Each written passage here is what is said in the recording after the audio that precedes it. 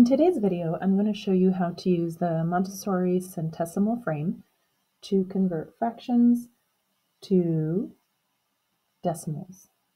Okay, so first let's start with one whole.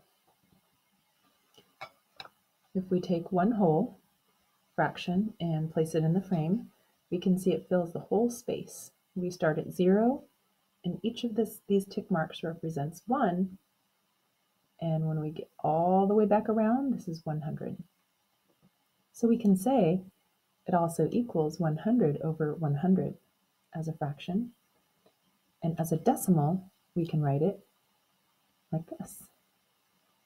Okay, let's try another one. How about 1/2?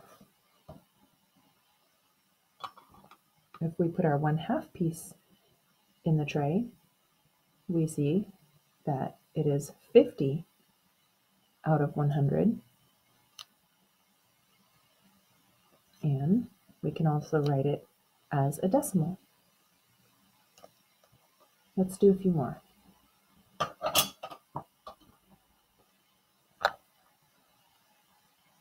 How about 1/3?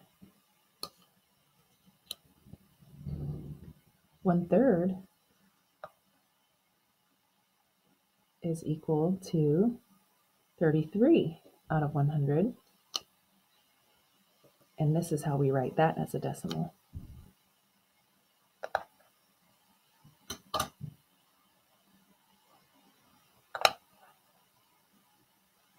How about this one? 1/4. It's 25 out of 100. And here's how we write that as a decimal.